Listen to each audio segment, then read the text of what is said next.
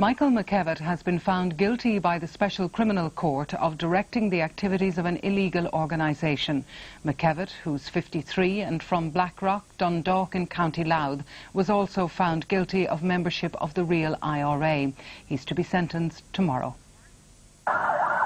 Once again, Michael McKevitt was brought from Portlaoise prison under armed escort, and once again he refused to leave his basement holding cell at the Special Criminal Court today, even to hear the three judges find him guilty of being a member of an illegal organisation and directing the activities of that organisation, the real IRA.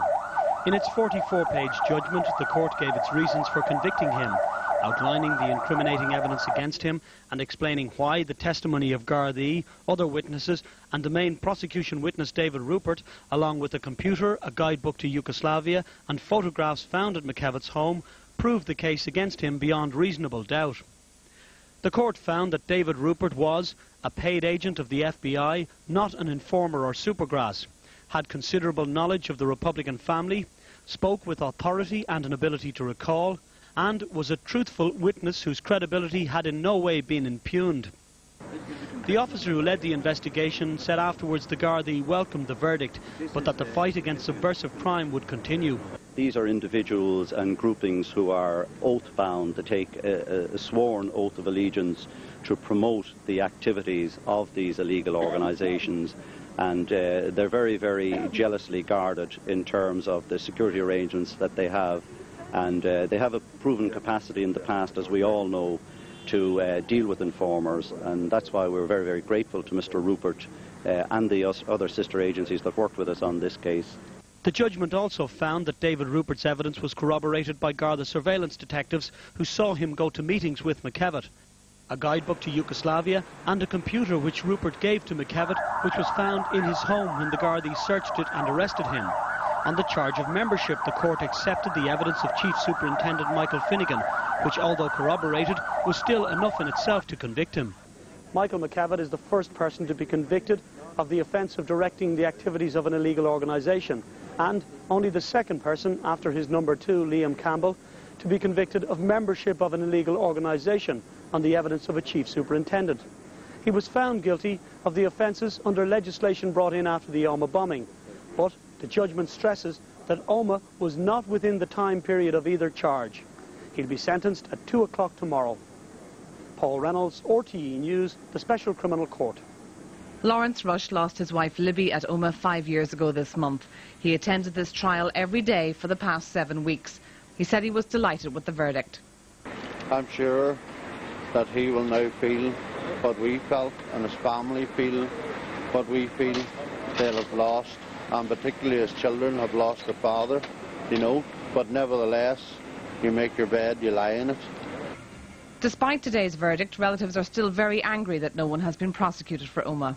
When they read out Michael McKevitt's family, he had 3 children and 2 other sons by another marriage.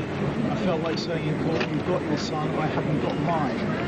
And I would say to anybody that's involved in terrorism, the sheer human misery that they cause by doing what they do should make them sit up and think about what they do and decide the right way forward, and that's a way through discussion, through compromise and through democratic choice. This evening outside Portlaoise Jail, Bernadette Sands McKevitt read a lengthy statement on behalf of her husband.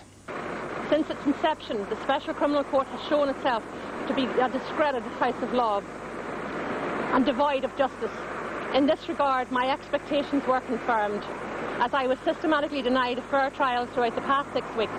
However, I am determined to take my case before another court in an attempt to overturn this flawed judgment and to attain justice. Shortly afterwards, Michael McKevitt returned to Portlaoise Prison under heavy security. Annette O'Donnell, RTE News. As you heard, Michael McKevitt has become the first person to be convicted on a charge of directing terrorism, an offence brought into statute after the Omagh bombing. John Kilrain now looks at the background of the man Gardaí say has been involved in paramilitary activity for nearly 30 years. Michael McKevitt had been quartermaster of the Provisional IRA, and the court heard was responsible for bringing in arms shipments from Libya like the X-Hunt, intercepted in 1987 with 150 tons of weapons aboard. FBI agent David Rupert testified how McKevitt had described the planning of the Warren Point bombing in 1979, which killed 19 British paratroopers. But McKevitt split from the IRA over their commitment to the peace process, and he founded the real IRA with Liam Campbell, who's now in jail for membership, who became his second in command. His wife Bernadette Sands McKevitt was his number 3. Rupert said McKevitt admitted his organisation built the Omagh bomb, but said the Continuity IRA botched the planting of it, killing 29 people. The McKevitts had to flee their home in the aftermath, but a real IRA ceasefire was tactical, according to Rupert.